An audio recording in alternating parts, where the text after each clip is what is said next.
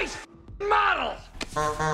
I've been getting really frustrated playing War Thunder recently, so I figured that I should try to channel that into something positive. People always shout at Gaijin to fix War Thunder, or that they should have an update dedicated purely to quality of life improvements, but most of the time, no one says what they want in a unified and concise manner. So to try and curb that, I thought I would make a video on what I would like to see changed. Hopefully most of you agree, and we can get some honest feedback sent through. So without further ado, here's how I would fix War Thunder. The first issue is BR compression.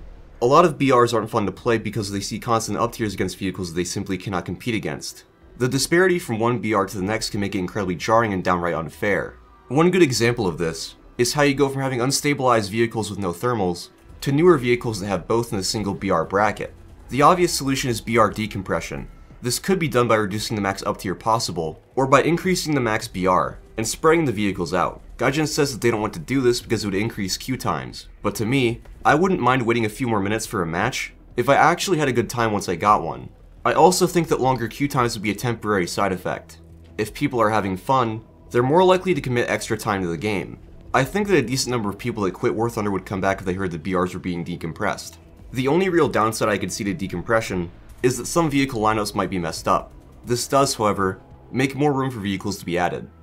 The next issue is close air support and ground battles. I won't go into too much detail about it, since I want to make a dedicated video on the issue at some point, but Revenge Cast makes ground battles incredibly unfun. One solution is to make a tanks only game mode. This is something that a lot of people have already called for. It's not fun to be suddenly pulled out of the ongoing gameplay, just because the person you killed happened to have a G91. This is another thing Gaijin says they don't want to do because of queue times. But as I said for the last point, it will lead to more people playing the game. Though that's the option I prefer the most as someone who exclusively plays tanks, there are other options. It could be made impossible to spawn aircraft until a certain amount of time has passed. Spawn point costs for both aircraft and ordnance could be increased, or AI-controlled anti-air guns could be placed in reasonable positions around the map. If you wanted to have complete control of the skies, you would need to have tanks on the ground destroy some AA guns for you. Not only would that deter aircraft, but it would also add an extra gameplay element. The next issue is that War Thunder is incredibly inaccessible. War Thunder doesn't do a very good job of retaining the people that download it. There are three main reasons that I can think of for this. 1. The tutorial doesn't do a good job of explaining a lot of things. 2. Experienced players playing low tier often stomp new players, which leads to them getting so frustrated that they stop playing entirely. 3. The grind is way too tedious. I've tried to get 5 of my friends to play War Thunder, and I've seen all 3 of those issues happen firsthand. Out of 5, none of them continued to play. In order to fix the information issue, I think that the basic tutorial should stay, but that there should be several things backing it up. 1. An optional advanced tutorial that gives you more golden eagles for completing it. 2. A sort of training hangar where you can mouse over various parts on a tank, and a dialogue box will show up telling you what each part does, and how it affects gameplay. 3.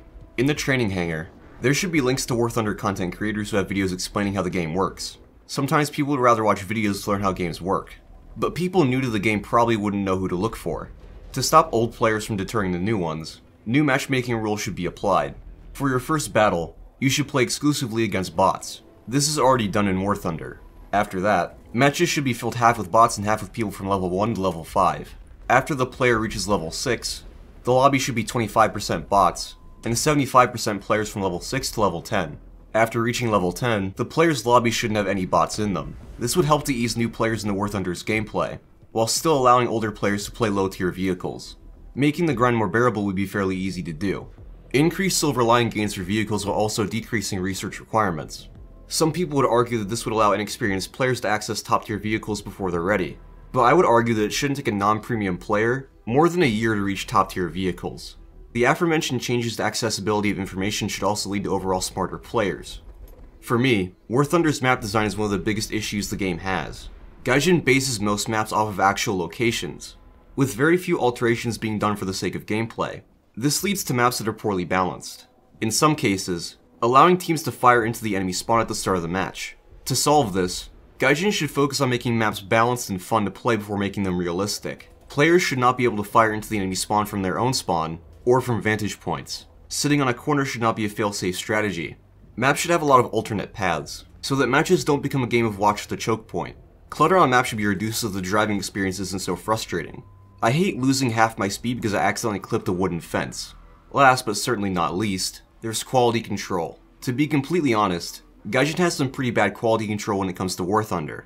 I don't think this is an issue with the developers per se, more the fact that there's so much added per update that things end up being heavily rushed. I also think that having 2 dev servers isn't enough. The most recent update is a good example of that, since there were a lot of issues that slipped through. I don't know what Gaijin's financial situation is like, but since they can afford to sponsor huge YouTubers like PewDiePie and MrBeast, I reckon they're not in a bad spot. I think that with that money, it'd be better to bring on more developers, so that the workload isn't as harsh. There should also be 3 dev servers per update, so that people have more time to catch any issues that pop up. And that wraps it up for now. I do have more that I want to talk about, so I might make a second video at some point. As always, hope you guys enjoyed the video, and I'll see you on the next one.